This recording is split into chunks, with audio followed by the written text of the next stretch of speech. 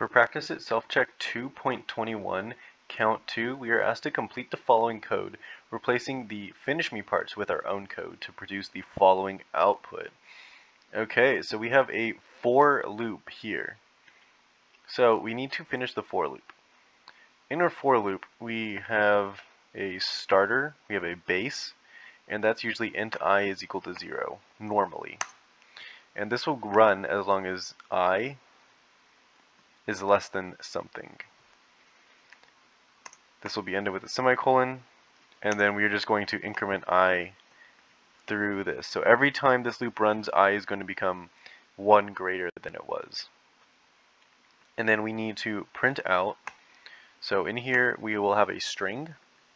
It'll be 2 times, and then we see that we have the numbers incremented.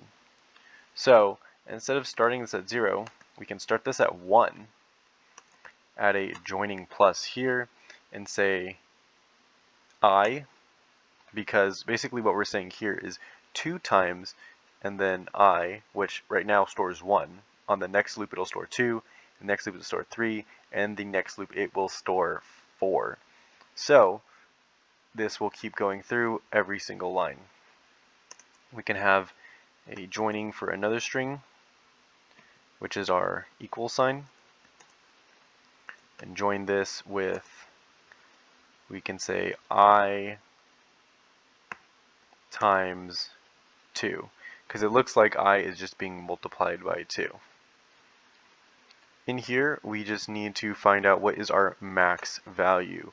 And for here, since it's going to run 4 times, we can set this equal to, or less than, we can set this less than 5. So it's going to run 1, 2, 3, 4, and then it's going to stop. If we submit this, we have passed the test, and the output that we get looks exactly like the output we're given. So this is the correct way to write this code.